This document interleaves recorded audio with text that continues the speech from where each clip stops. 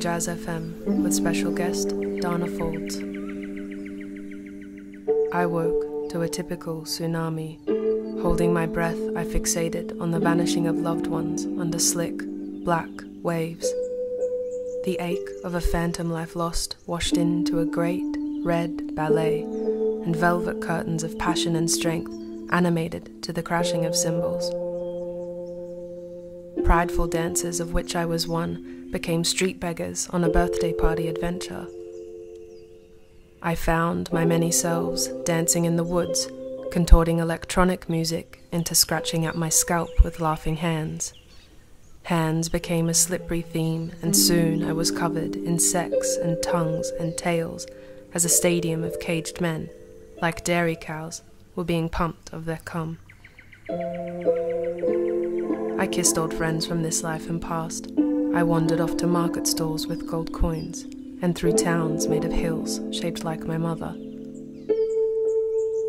I spent an afternoon not being invited to anything, and an evening with dust-like company.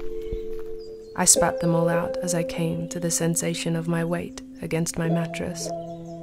Licking fantasy and rumination from my lips, I peeled a crust of subconscious from the corners of my eyes. I began to unravel my bones from this morning's bardo rhapsody, and peeking at me through the sheer of my conscious state was a message.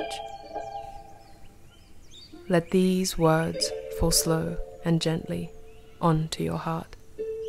Little these days fall soft and quiet. There is no controlling life. There are infinite courses it can run, multiple endings. Blessed with the mind you have, these stories will run you through the hills and dance you into parties of glory or humiliation. You may belong to some of those hills.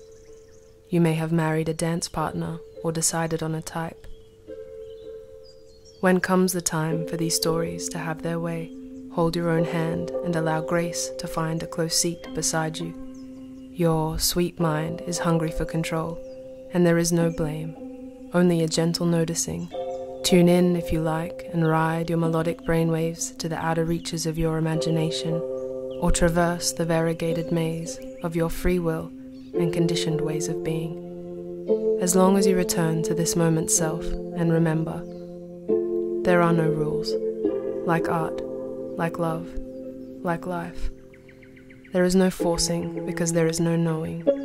There is nothing for you to do but choose and allow. It isn't up to you to know how it will all look, smell, taste, who will be there and who won't. Choosing becomes an enjoyable stroke when you connect to your deepest intention. There are no rights or wrongs.